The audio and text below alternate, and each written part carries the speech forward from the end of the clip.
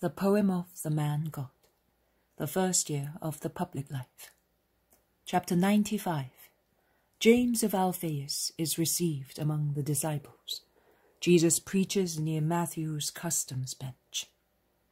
2nd of February, 1945. It is market morning at Capernaum. The square is full of traders selling all kinds of goods. Jesus, coming from the lake, arrives in the square and sees his cousins, Judas and James, coming towards him. He quickens his pace in their direction, and after embracing them affectionately, he asks them solicitously, "How is your father? What has happened?"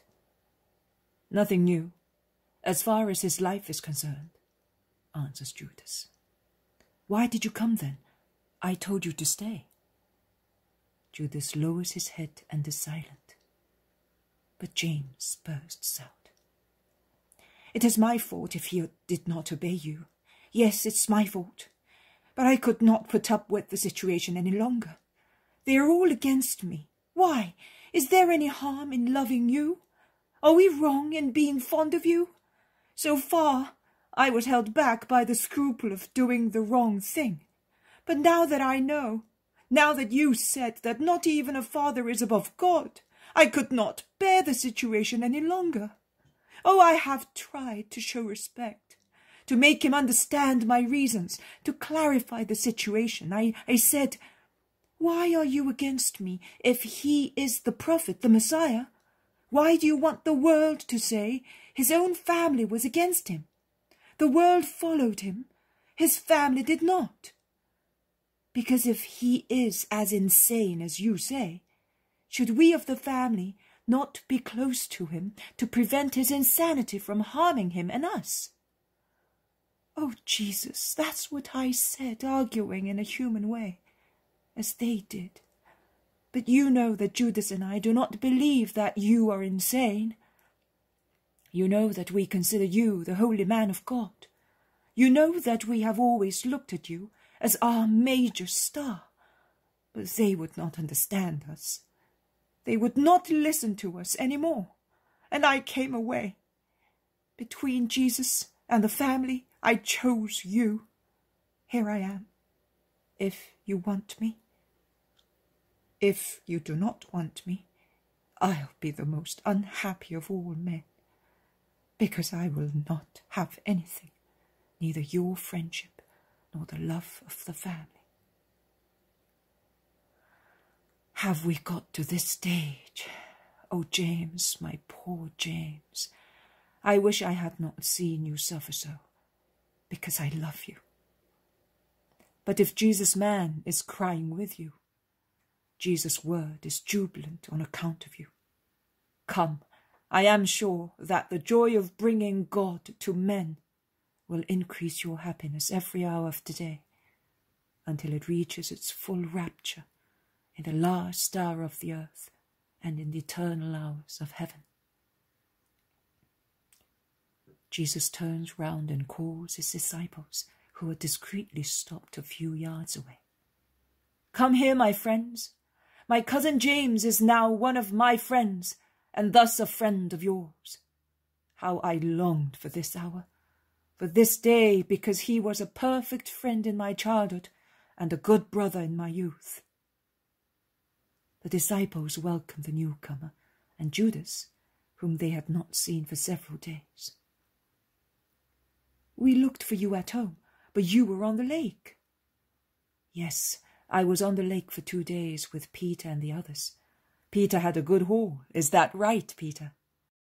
"Yes, but what annoys me is that now I have to give my didrachmas to that thief over there."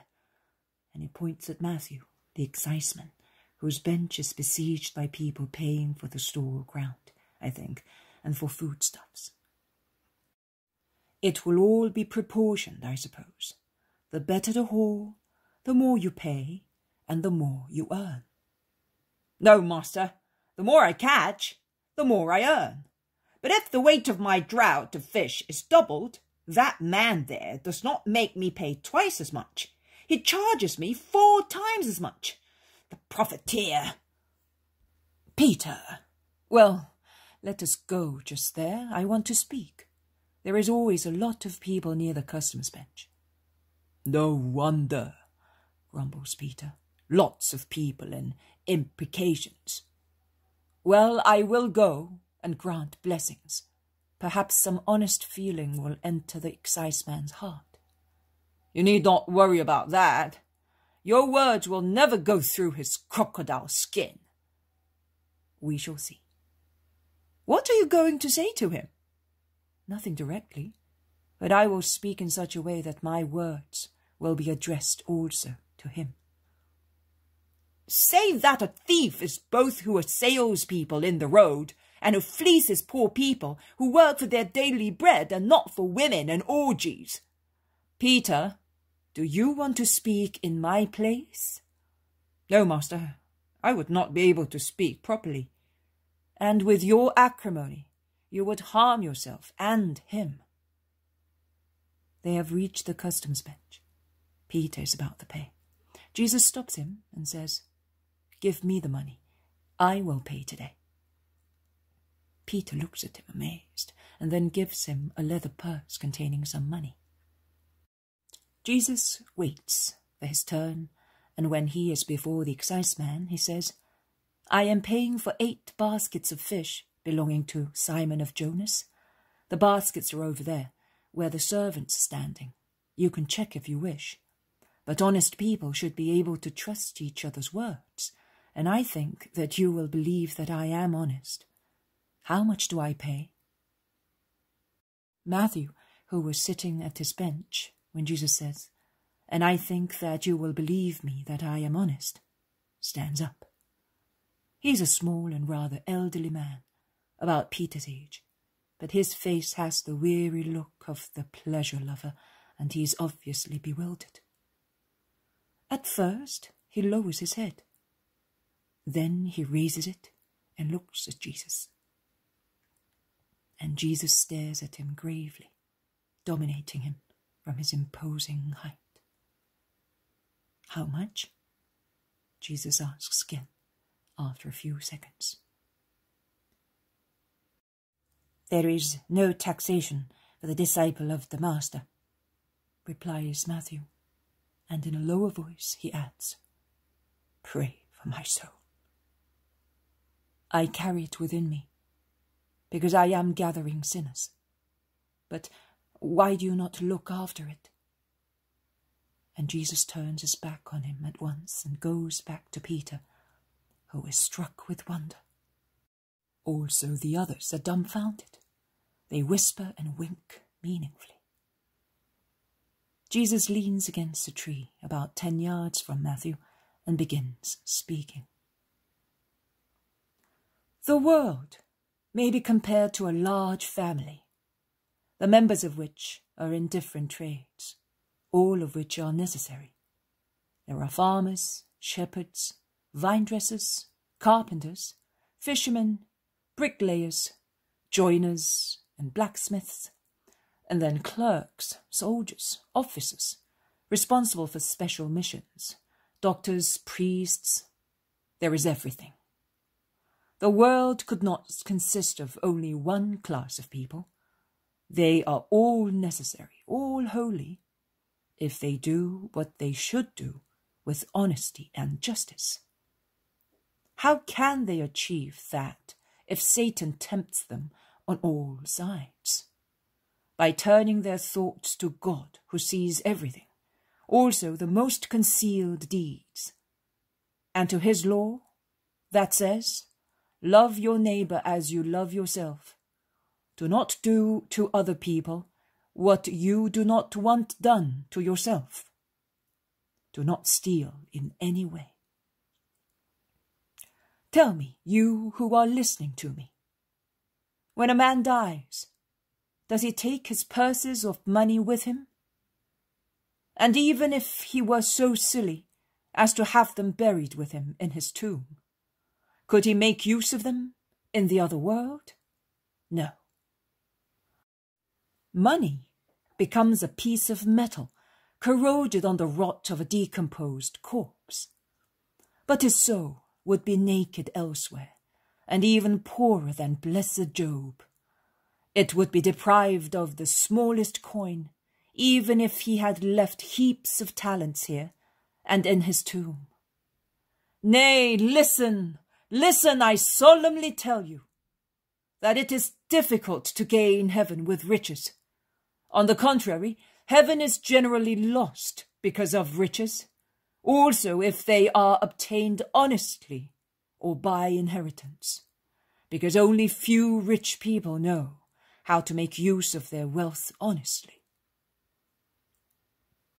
What is necessary, then, to gain paradise and rest on the Father's bosom? It is necessary not to be greedy for wealth, that is, not to be eager by wanting wealth at all costs, even by going against honesty and love, not to be eager to such an extent as to love the wealth one possesses more than heaven and one's neighbour, refusing to assist a needy neighbour.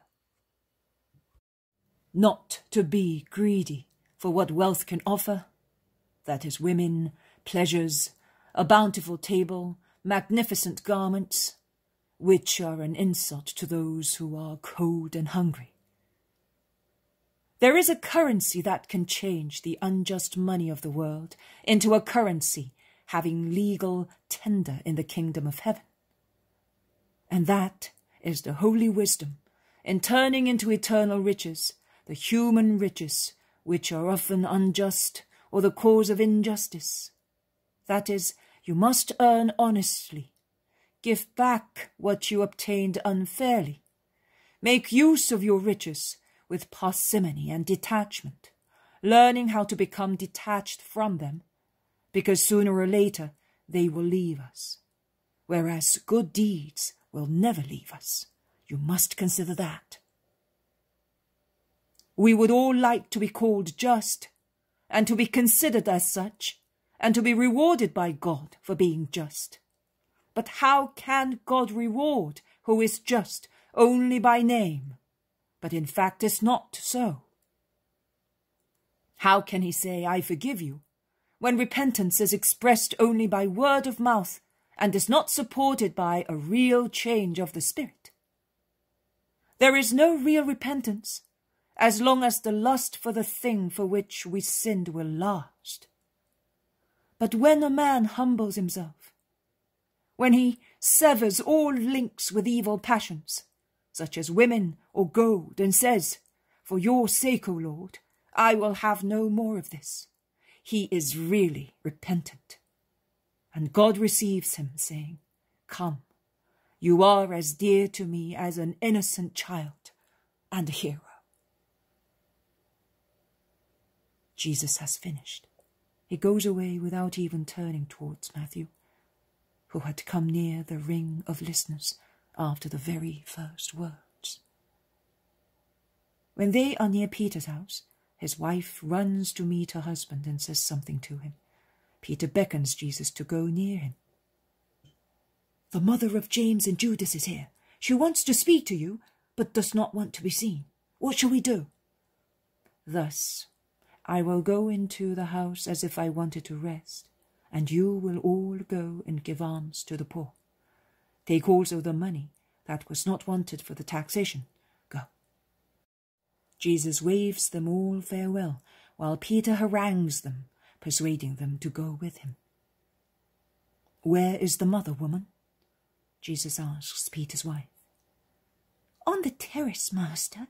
It is still in the shade and is cool. You may go up, and there is more privacy than in the house. Jesus climbs up the tiny staircase. In a corner, under the thick vine pergola, there is Mary of Alphaeus, sitting on a little bench against the parapet, dressed completely in black, with a veil pulled over her face. She's weeping silently. Jesus calls her.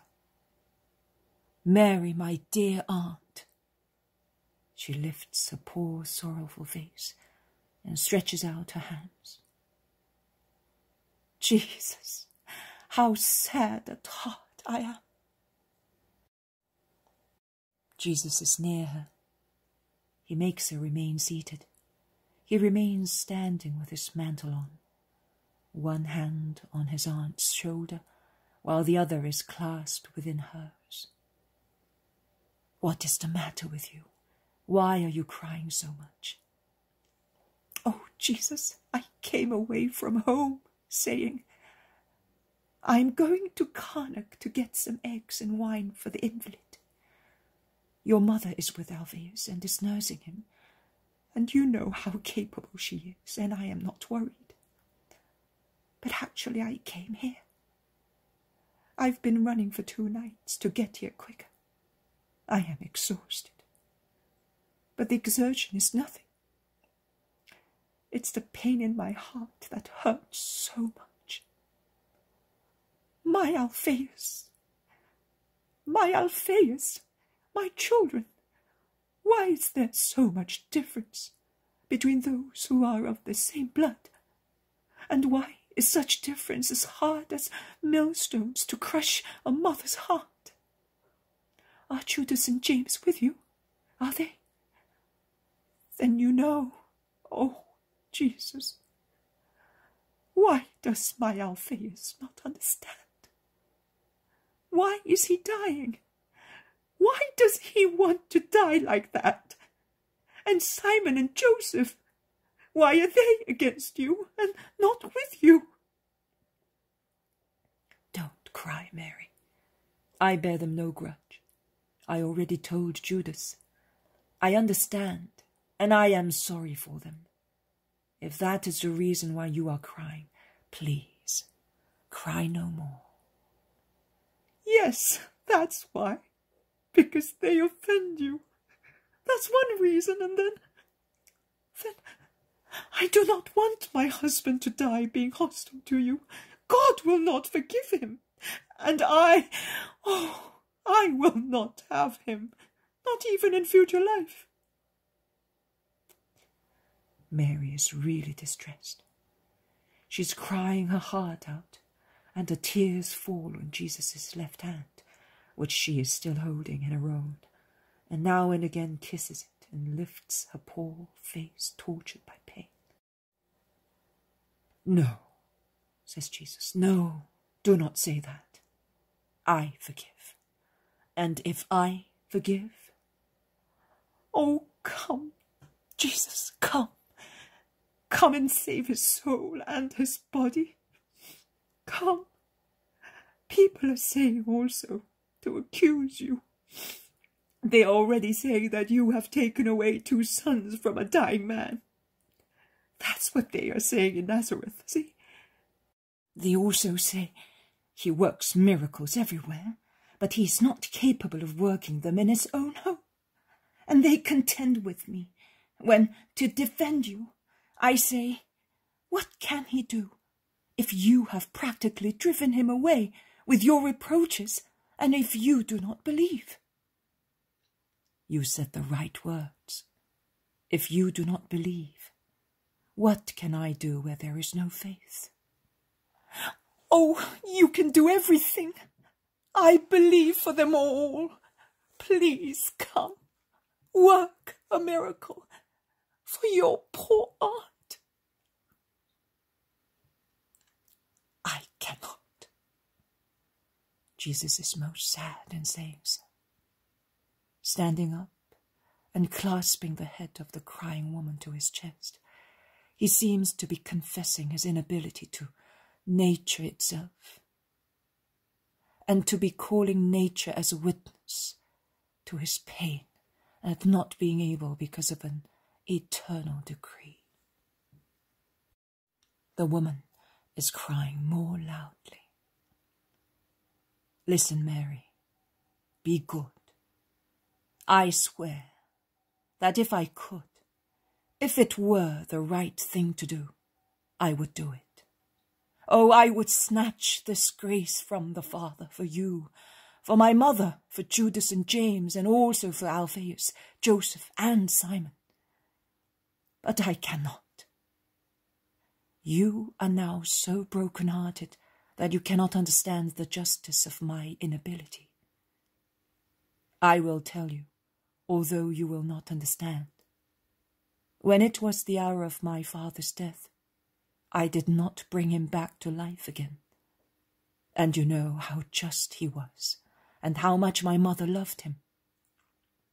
I did not bring him back to life again.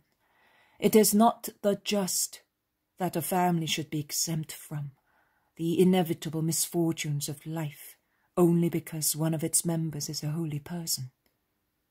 If that was the case, I should remain on the earth forever, and yet I will soon die. And Mary, my holy mother, will not be able to snatch me from death. I cannot. This is what I can do, and I will do. Jesus has sat down and is holding his relative's head against his shoulder. This is what I will do. I promise peace for your Alphaeus on account of your pain, and I give you assurance that you will not be separated from him, and I give you my word that our family will be united again in heaven forever and as long as I live, and even afterwards. I will grant you so much peace and so much strength that you will become my apostle for so many poor women whom it will be easier for you, a woman, to contact. You will be my beloved friend in this time of evangelization. Alphaeus' death, do not cry, will free you from your duties of a wife, and will raise you to the more sublime status of a mystical female priesthood, so necessary near the altar of the great victim, and amongst so many heathens who will yield more willingly to the holy heroism of female disciples than of male ones. Oh, your name, dear aunt, will be like a bright star in the Christian sky. Do not cry any more. Go in peace. Be strong, resigned, and holy. My mother became a widow before you, and will console you as she can console. Come, I do not want you to go away in this heat. Peter will take you in his boat as far as the Jordan, and then to Nazareth on a donkey. Be good. Bless me, Jesus. Give me strength. Yes, I bless you and kiss you, my good aunt.